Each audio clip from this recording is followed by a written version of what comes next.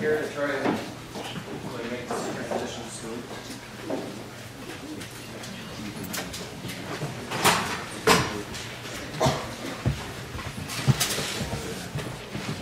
What do you know? Works. All right.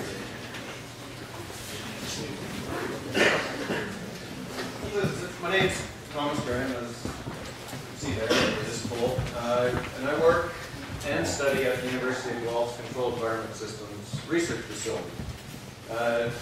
Basically what this facility is, it's actually, without exaggerating, it is the world's leading sealed growth chamber life support facility in the world. NASA and the European Space Agency, they come to Canada to do advanced life support work, at least as it pertains to plants. We don't do physical chemical stuff so much, but when it comes to biology, people come to Canada. And I'm very excited to see so many faces here that are actually taking up this challenge, because it is a daunting challenge.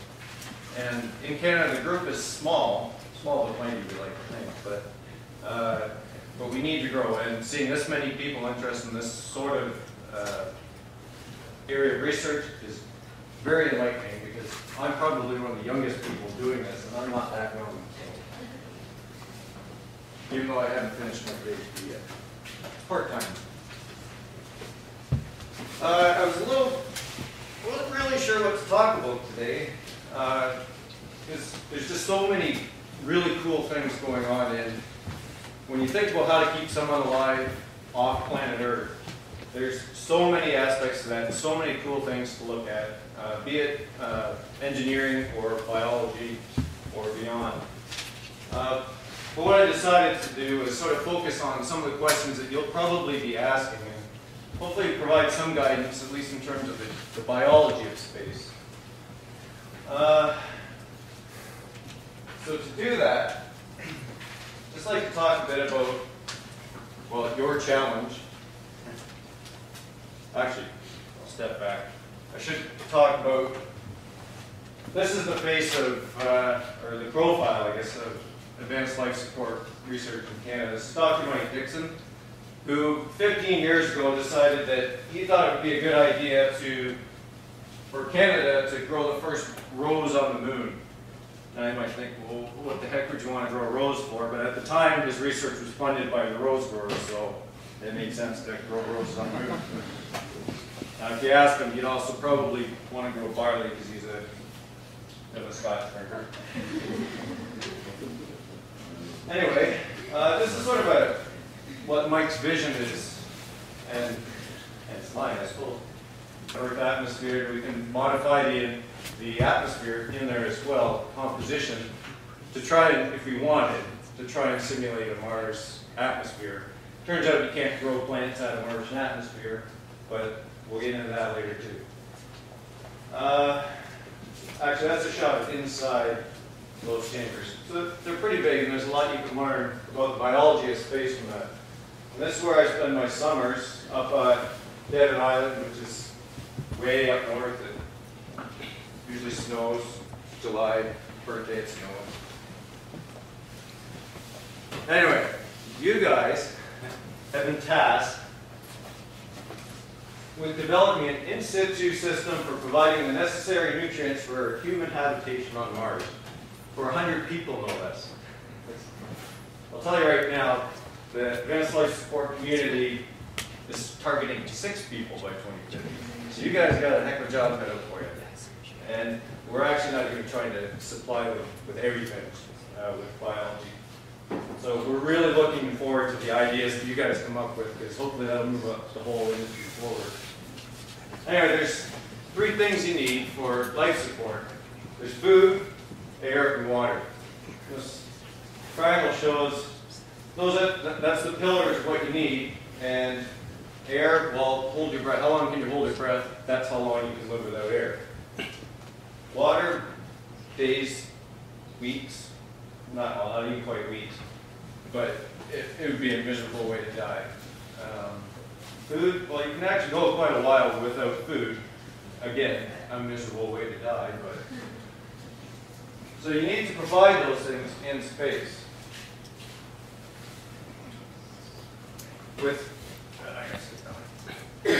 Basically with an advanced life support system, which includes all the physical chemical systems. But the basic idea is to take some organism, us, who are producing waste, poop, pee, whatever's coming out of your breath, carbon dioxide, waste, volatile, all sorts of stuff. We give off a lot of nasty stuff, actually. You got to deal with all that. And in return, we got to take in air, oxygen. We have to eat, and we need to drink water. Again, it was my key question what we were actually drinking, but it is water.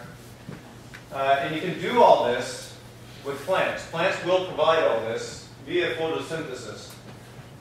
Basically, plants have the chemical machinery, basically just add light and water, and they produce everything you need to keep someone alive.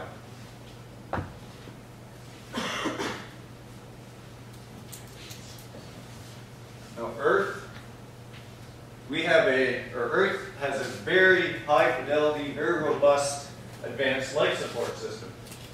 Mind you, as humans, we're doing our darndest to pull that off kilter, but it is still very resilient. Mars, there's nothing. Walk onto the surface of Mars, you're not going to last very long. So we need to provide that advanced life support system. Now, why plants? Well, suppose you could take the Martian dirt and atmosphere and with some fancy machines suck out some oxygen or produce some oxygen. I'm not sure how big those machines would be or how technically complex that is, but sure, you could probably do it. Carbon dioxide that we're breathing out, sure, I guess you could vent it or scrub it if you had some way to continuously regenerate your scrubbers, but that's kind of a waste of what turns out to be a valuable resource. That's a carbon source. And to the best of my knowledge, I don't think these replicators have been developed yet. Maybe by 2050. I'm going to please and say no.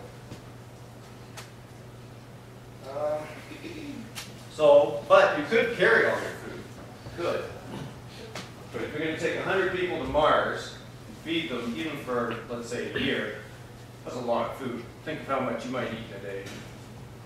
Try packing a spaceship with that, plus everything else that you need. Really, you just can't carry that much. Your rocket ships, these little horses here, most of that would be your food and water. So you just can't carry that much with you if you're going for a long time. Space station, not a problem. Even the moon probably wouldn't be that big of a deal. But Mars, for any sort of extended period, you just can't take that much. And that is the general consensus in the industry. You can't carry it with you. Mind you, you can carry a handful of seeds, a few hundred grams, and that will sustain you once you get things going. So I'd just like to talk about how plants are going to provide all this. Assuming that most of you are probably leaning towards the engineering side of things, there's not a whole lot of biologists in advanced life support. But basically, an astronaut, and it may change for Mars, needs about 10 to 15 liters of water per day. That includes your drinking water, stuff, brushing teeth, that sort of thing. I mean, don't plan on a shower. That takes way too much. You might get a sponge bath or some sort of dry powder bath. Basically, what you're doing in the plant is, this is a bit of a hokey picture, but plants give off water. They're basically little distillers. They can distill water, essentially. And if you capture all that water and condense it, you have potable water. You can drink that water. And that water starts out as urine or spit. Who knows what it is. And how this works is through a process called transpiration. Basically what all plants do is the roots are in the dirt or some other media, and they actively can pull water out of the soil. Now they bring nutrients and stuff with it. And that water then moves up the plant to the leaves, and there's little holes in the leaves that the plant can actually control, but the water just basically evaporates or distills off the leaves, leaving all the nutrients and contaminants behind. So it's that water that you condense and collect that will keep you alive. And they do this just regularly. That's just what they do. Now plants can also provide air, oxygen. When I say air, typically you're going to be referring to oxygen, so I'll stop saying it twice. An astronaut needs approximately 700 liters of air a day, or about 0.83 kilograms. You still don't really think about it, but if you threw yourself in a box, and sealed it, you have to have 0.83 kilograms of oxygen just to survive. And that's assuming that the carbon dioxide floats not in the box. So if you have your colony of 100 people, that's 83 kilograms of oxygen. It might not sound like a lot, but remember this is a gas, so that's a pretty big volume. Before you can add 2 more zeros onto that, and that's how many liters of air you need.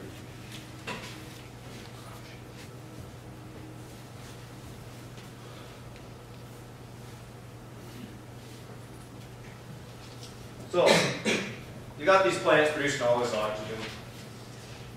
Well, we breathe it in and burn it, basically. We're chemical furnaces, we burn up oxygen and carbon, or sugars, basically. And we breathe out carbon dioxide. Well, in space, you got to get rid of that, because if it builds up too much, you pass out and die. Now, if there's only a bit of a leading question here. There's only an easy way to sequester this carbon somehow into a useful form. Oh, maybe food. Food would be good.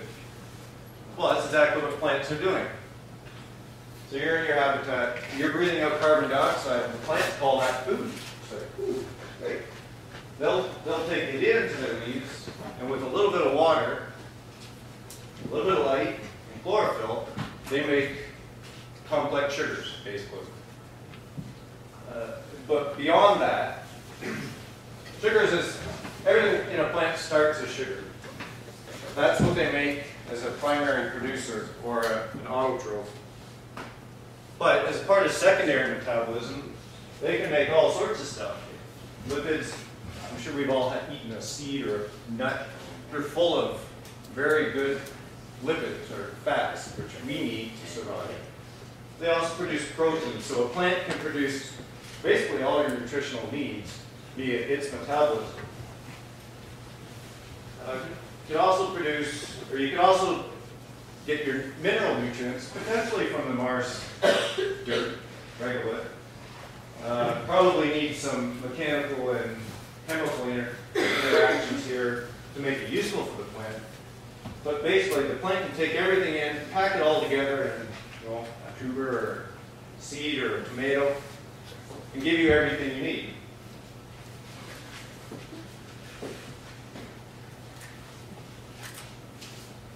So, talking about advanced life support. Something you could add to that title is bioregenerative advanced life support systems.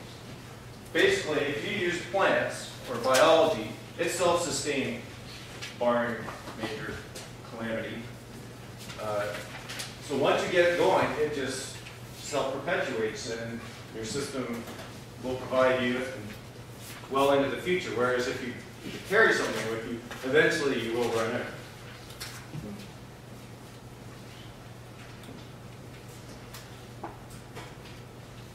So, having said all that, the question becomes, plants are great.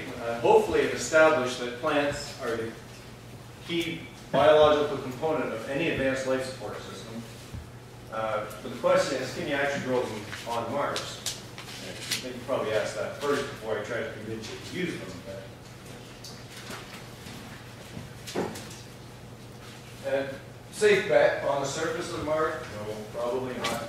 Although who knows if we can do genetic modification. All right. So now I'd like to step into to talk a bit about, hopefully address some of the questions and some of the things I think you should be keeping in mind when you're doing your designs. I'll try and cover this in 2 cases. So the first piece I'd like to touch on is how much space do you need in space to keep people alive using plants? So at this point I need a few volunteers. 4 in fact. And no one will jump up at once. 1, 2, 3, 4. There's 4.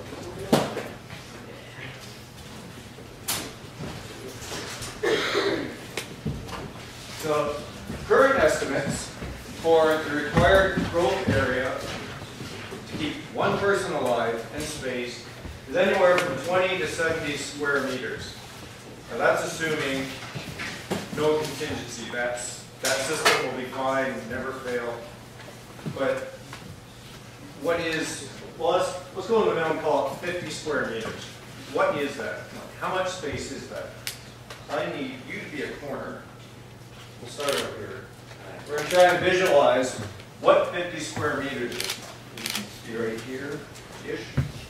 I need you to take 10 steps that way. Or as close as you can get. I actually never noticed. You almost have to be at the wall. All right. Our other corner. You. Take 5 good paces that way. And sure. And then you can be the other corner. Starting from Jake here, take 5 solid paces that way. Need to fill in that bit. Need a few more volunteers. Everyone, fill it in here. Sort of stand here. So you guys put your arms in. No, we're trying to make a big rectangle here. One more. Oh, there. Same thing. Just stand over here. Everyone's arms in. Stretch. Sorry. Just stand there. All right. One person. How many do you have? 100. So roughly, a room this size, full of plants, keep 2 people alive. How many do you have again? 100. That's why we start with 6. All right, put your hands down. So let's put that in context. So this is approximately 50 square meters. An NHL hockey rink is about 1,600 square meters. Who's good at math? How many hockey rinks do you need, approximately? I need people put me on the spot with math, too. It's 3 and a bit. So, okay, you're on the surface of Mars in your big bulky spacesuit and maybe a rover of some sort. How are you going to cover 3 and a bit hockey rinks with something to protect the plant in a habitat? That's a big habitat. Well, I think it's a big habitat anyway. So, yeah, state the obvious again. Who thinks you can do this? Is this feasible? Sure. I suppose 2050, it is feasible. Sure. But it's horrendously difficult in terms, remember that horse with all the logs on it? You got to carry a structure that big somehow. Okay, I guess you guys can sit down now. Put you on the place now. Thank you very much. A little bit. How can you address this space and mass limitation? Let's assume that you're not going to build a great big dome covering 3 hockey rinks. It's hard enough to do on Earth, let alone on Mars. So what can you do to address this? Any thoughts? You could use hydroponics and have multiple levels. Excellent. That is one very good way to do it. Now what about, well, say on Earth in a greenhouse, you have one level, the sun's pouring in. What happens if you stack those? Exactly. So lighting becomes an issue. Excellent. So basically you want to utilize volume, as you said, stack stuff. Most conceptual things have, the plants stacked. Anything else? What else could you do? It is a trick.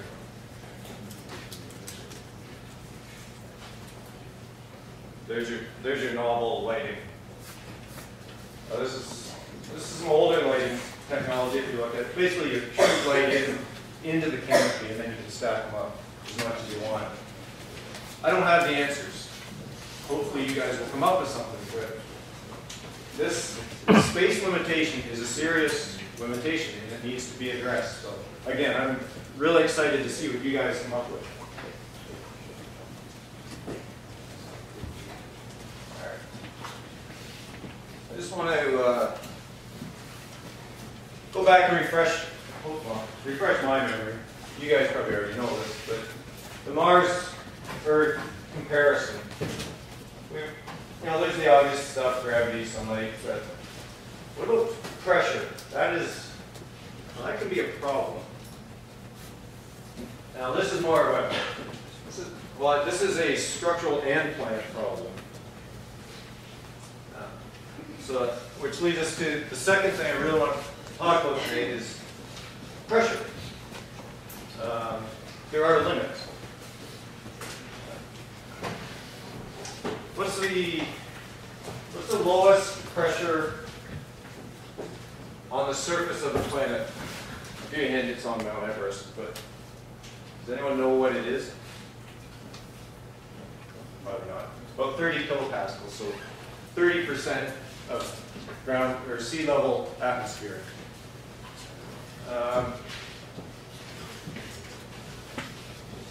Slide got mixed up, but basically, people can go and they can survive on the top of Mount Everest, but not for very long. And in fact, 16 to 20% of the people that go up don't come back because the atmosphere is not suitable to human existence. They get altitude sickness. 16% of people that try die. Anyway. So there are human limits, and there's structural limits, which I want to focus on. So Earth is 101.3 kilopascals, one atmosphere. That's what we're under now. You don't feel it because we're used to it, but that's a lot of pressure on it. Mars is 0.7 kilopascals. Is that a big difference? Good hint. Well, I have to explain that. I just want to, so let's say you have your habitat, and for either human or plant reasons, you have to grow or live at one atmosphere. Well, you need a pretty robust structure to do that. Because, this example I want to show you here, basically this is going to be in reverse of what would happen on Mars, but same concept. Basically you have this, what looks to be a pretty strong structure.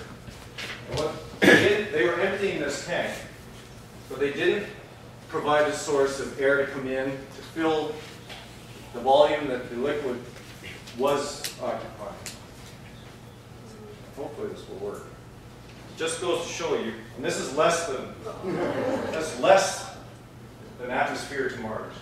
We'll do that to that kind of structure. So, if that was your life support system, well, you wouldn't have one.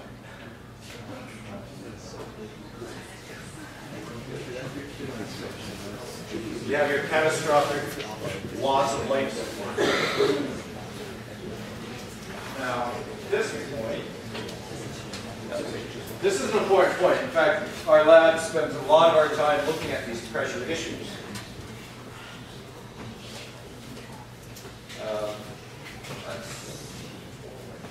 Hey, there's that slide.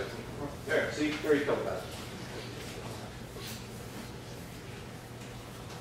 I want to look at just another minor demonstration of why these pressure considerations are important.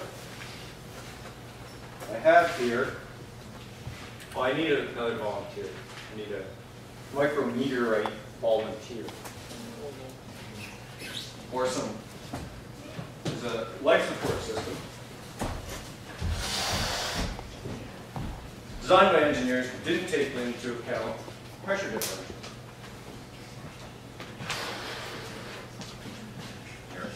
Required by law.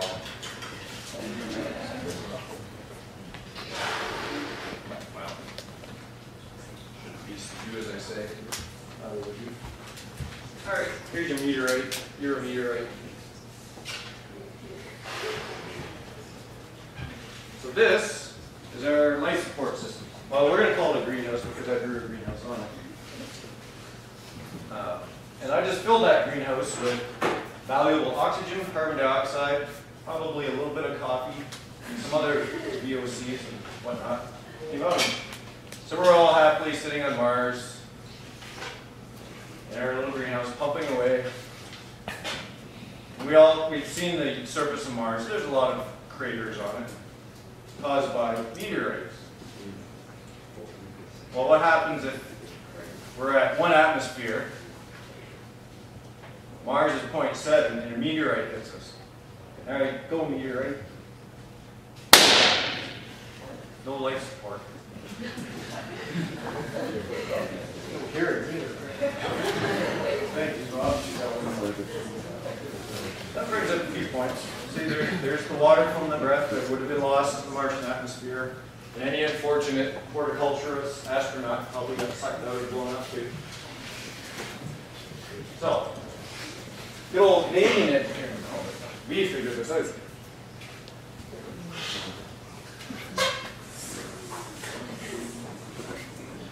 It's a smaller greenhouse, but you lower that pressure differential a little bit. Don't let the size do it, can still produce lots of food. All right. Same like for meteorite. May still blow up. Okay, it still went boom, but I still got all the pieces. Theoretically, an astronaut or someone who would have fixed that before you completely lost everything. So, pressure is a big concern. It needs to be addressed. Thank you, Mr. Meteorite.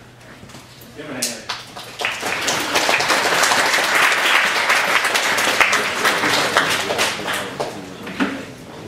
One more minor demonstration. I'm really hammering this home because it is important. Now, again, I'm required by law to put up the last shield.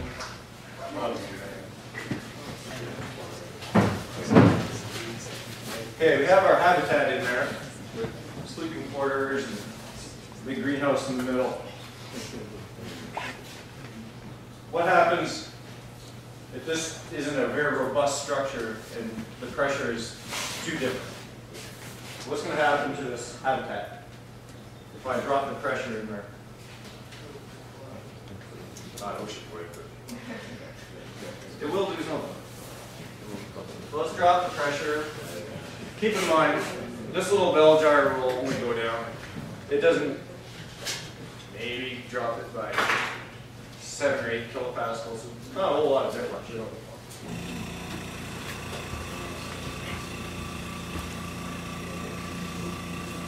Start to grow. Blooms work better.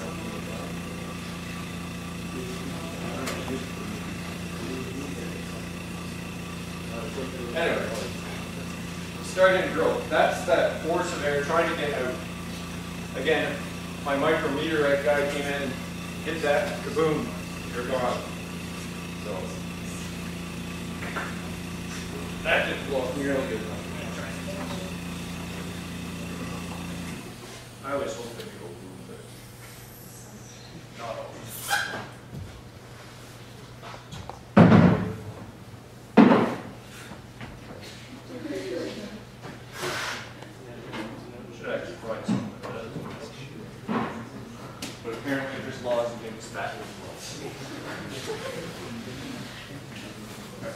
Try this again. Flash shield up.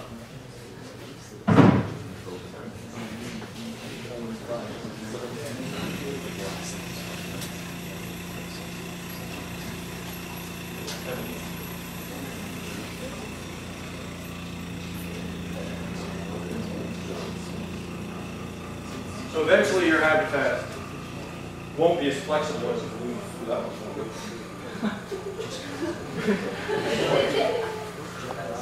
maybe we'll go boom. So, we know people don't survive all that well, much below 30 kilopascals. We know our structures either need to be really big and strong, or you got to keep the pressure differential low. But what about plants? You know, the cornerstone of your nutritional provision. Well, again, if we have to grow plants at near Earth atmospheric pressures, that could be a showstopper. You may not be able to carry enough structure with you to allow you to grow the plants that are supposed to save you having carriers. Well, turns out plants are a whole lot more resilient than people. They didn't evolve to grow at really low atmospheric pressures. Oddly enough, they can. They have the genetic resources to adapt. Actually, they call in other responses to a stress. They don't care what the stress is. It could be drought. It could be low pressure. They respond and deal with it. So this is a video from peppers growing in our hypobaric chambers. Now you will notice, so you got pressure gauge up here. Right now, this is just relative. That's 100 kilopascals, 0. You know, and this is ours. Just slowly dropping it down. So we're already at 70% Earth atmosphere. Not doing a whole lot. It drops. There's actually a song that goes with this. Copyright issues, again, laws. So even down at 40-ish, which is actually 33, not too bad. You know, people would be going. Now there's a limit.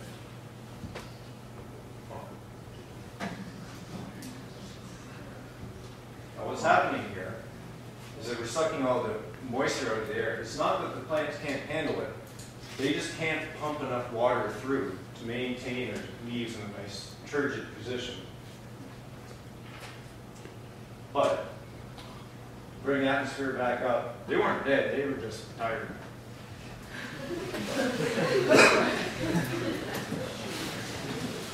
They're fine. And actually, this is actually a good little thing for you to consider when you're designing. When we drop the pressure like that, I said the plants can't suck up enough water to keep themselves rigid. That gives you some flexibility in your systems. If you have a slight water shortage, you can draw that water out quick and encourage the plants to pump out more water. So there are ways to tweak these systems and optimize them for varying crew requirements.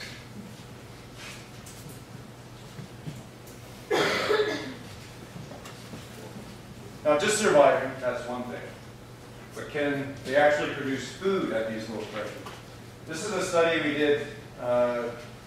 Kara Waycamp was her name, but basically it was some of our NASA collaborators. We're looking at how low can you grow, not how low can you go.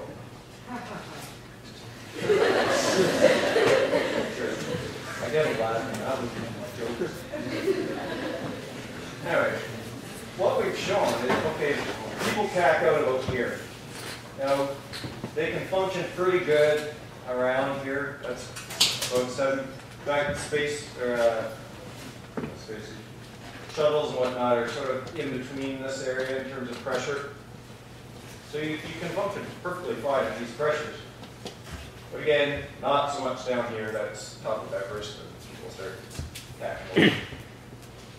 plants, they can go down even lower.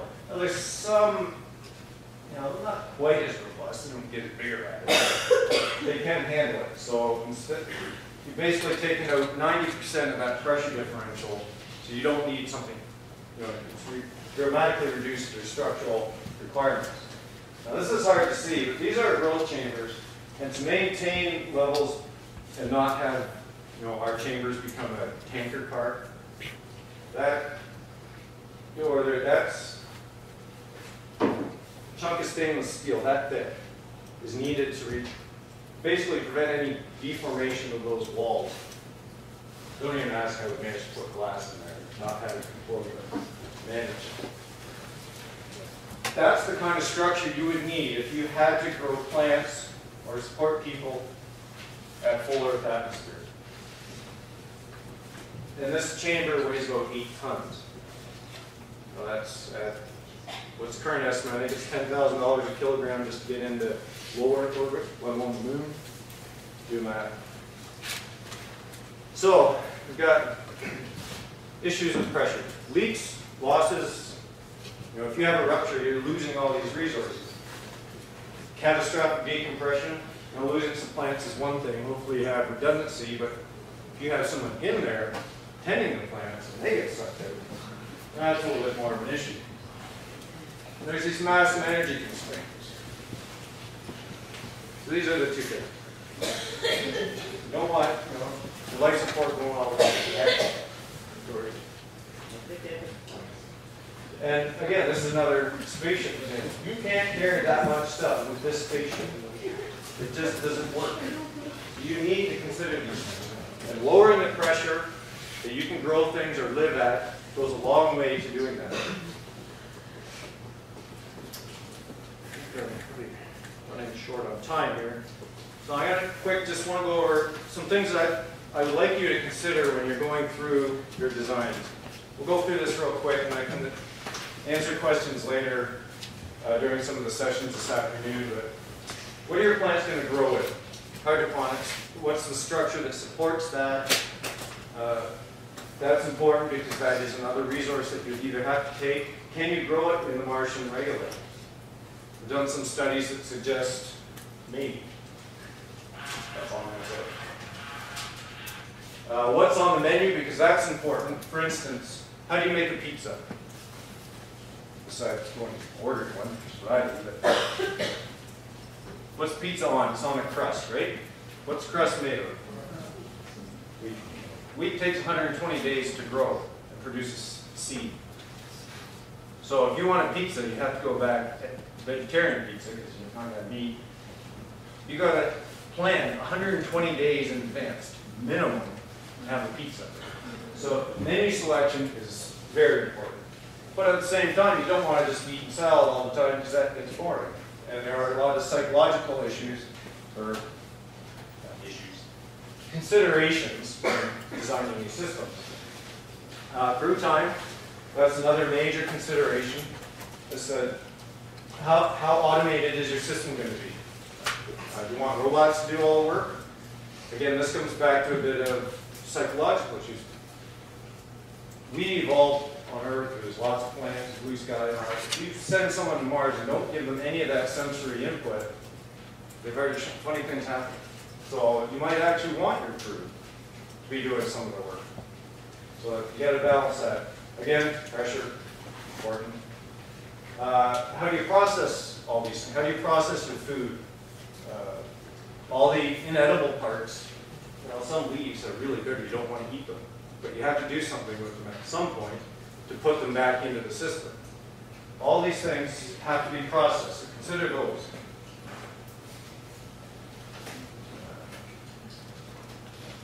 How are you going to produce your food? There's staggered.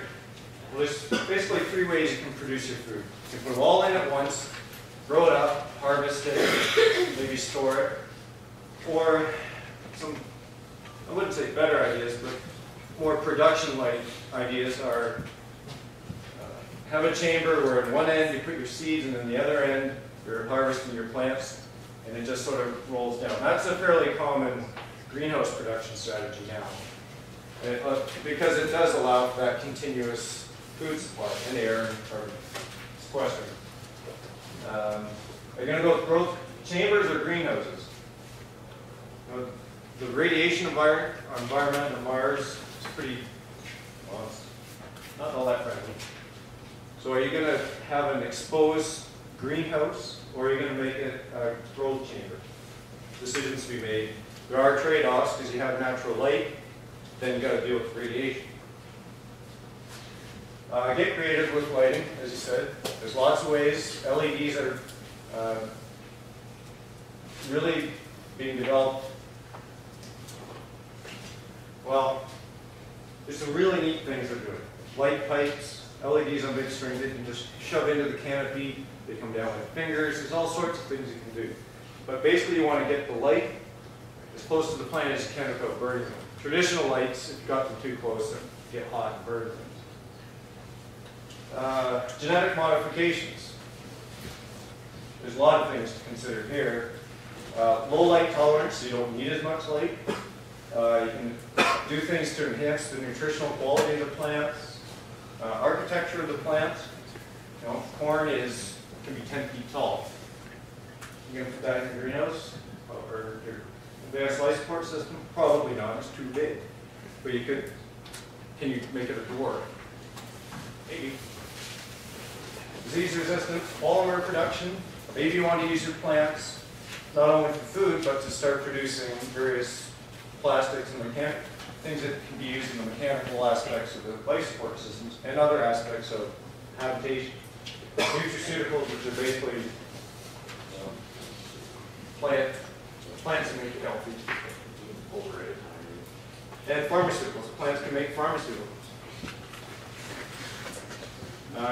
Here's just a touch on, you can really automate. This is a production greenhouse. It has this robot, vision. You know, they have all the deal with the vision because it has to tell which ones are ripe and which aren't. Goes out, cuts it, drops it, packages it. Human never touched it. So you can get that level of automation now. 50 years or 40 years from now, who knows what you'll be able to do. Anyway, I think I've already blown by most of my time, so questions? Comments? Concerns? Well, we're talking so much about plants, and I'm kind of wondering, like, what are, you know, it needs water and light, right? So concerning the light, like, what type of light does it need, and how much light does the plant need for full growth? That is an excellent question, and it's actually a very topical research question right now. We're working with the Russians to figure that out. Light like this is a fairly broad spectrum. Plants don't use every wavelength in that spectrum. And that's one of the benefits of shifting to LEDs. You can pick just the ones that the plant is actually using and really reduce your requirements that way. So I can't really answer that question because we're just starting to look at it in real detail now. So, excellent question. So what is the brightness? How much light? Not just like the wavelength. Well, those two things are interconnected. If you can pick the wavelengths that you want, or the plant uses the most, you can greatly reduce the absolute amount because you're not wasting it all. The plants really, in full sun, they're only capturing about 1% of what hits them. Most of the rest is given off as heat or some other plant physiology things that I won't get into. I'm sure there's somebody out there with an excellent question or something maybe that really mad at me right now. I was naive enough to think that I could get through the lecture after drinking a couple cups of coffee. Where's the washer? Straight out.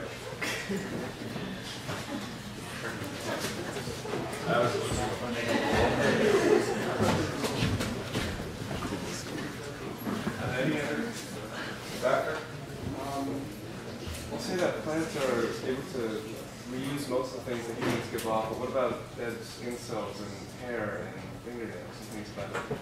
Yeah, that all, again, I focused on plants, but an advanced life support system, microbes are going to be the other major component of that. And it'll all be a loop, so you'll probably have digesters, both aerobic and anaerobic air, for oxygen and oxygen, to deal with a lot of that, break that down.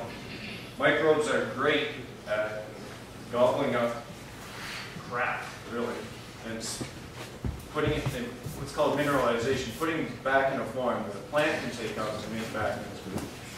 So yeah, plants, higher plants are this part here, but it has a whole network of support systems, be it dealing with waste like that. Basically composting in space is one way to look at it. And other meaningful plants, but they're not the only part. We know that the gravity on Mars is a lot lower. I read that that really doesn't affect the plants. Is that true? Like, do we really need to consider how much it can still pull up the water in low gravity? No, there are some microgravity issues with plants, but they're actually, again, a whole lot more resilient than people. As long as you have some gravity in the plant, how a plant detects gravity is with little starch granules in its root. And basically, it's gravimetric. The starch falls to the bottom of the cell, and the cell knows that that's down. So as long as you have enough gravity to pull that down, the plant knows which way is up and down. So no, Martian with gravity is fine. How exactly are we going to get all the people there at once? And are we going to do that once, or will it be in stages? And like, what other kind of things would we be able to say is going on? You want how it's framed in your RFP, or what I think will actually happen? I'm not actually sure how it's framed in the RFP. Is everyone going up one?